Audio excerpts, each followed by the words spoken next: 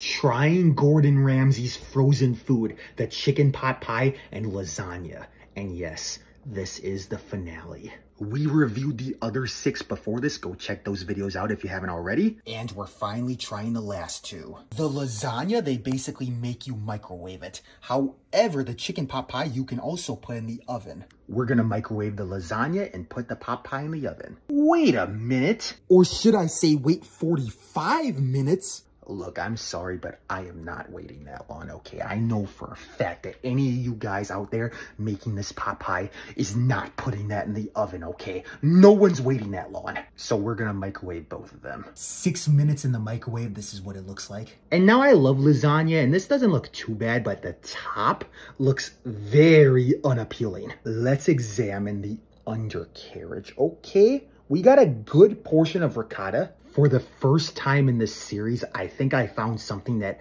actually looks appetizing. So yeah, let's dig right in. While this stuff looks totally unappetizing, it's actually pretty good. And while I burned basically the entire inside of my mouth on that flippin' ball of death, it was pretty good. The noodles are solid. They're nice, soft, and firm.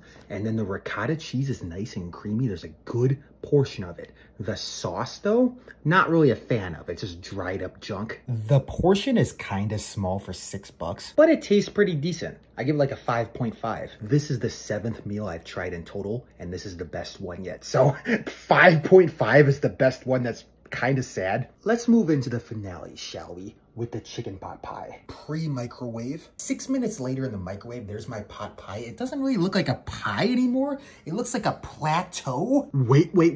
I just discovered something. Gordon Ramsay pot pie ASMR. Listen to this. Don't tempt me with a good time. Anyway, let's get into this pitiful pie. Dang, what the, where is everything? Okay, there is some filling down there definitely, but look how tall this pie is compared to the container.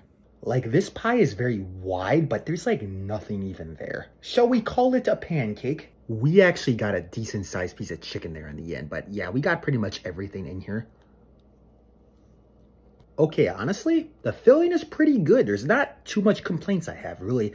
The shell is kind of a little bit too crispy for me. Like, it's just not an enjoyable shell. And the pot pie itself, there's just not much there for $6, so it's just kind of a bad deal. Yeah, the chicken and the vegetables is pretty tender, easy to chew. And the broth, it's nice and warm. It kind of melts and molds everything together.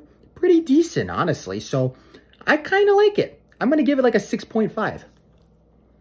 And remember, I cooked this in the microwave. I could have cooked in the oven, which probably would have made it better. So yeah, this one is the best one. Maybe there's still hope for Gordon Ramsay Frozen Meals after all. Thank you guys so much for watching my Gordon Ramsay Frozen Meals series. What'd you think about it? And what meal looked the most appetizing to you? And also write what your favorite meal was if you've tried any, because there actually are a couple decent ones. So a lot of them are kind of junk. But yeah, I mean, it was a pretty fun series overall. And, you know, Gordon Ramsay, it's strange to see him get into frozen foods. So it was definitely interesting to check out. Would you guys like me to do any more frozen foods? I noticed that in the same section, they had like Guy Fieri meals, Andrew Zimmern meals.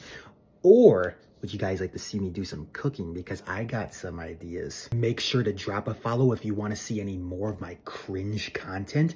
And thank you so much for watching. Bye-bye.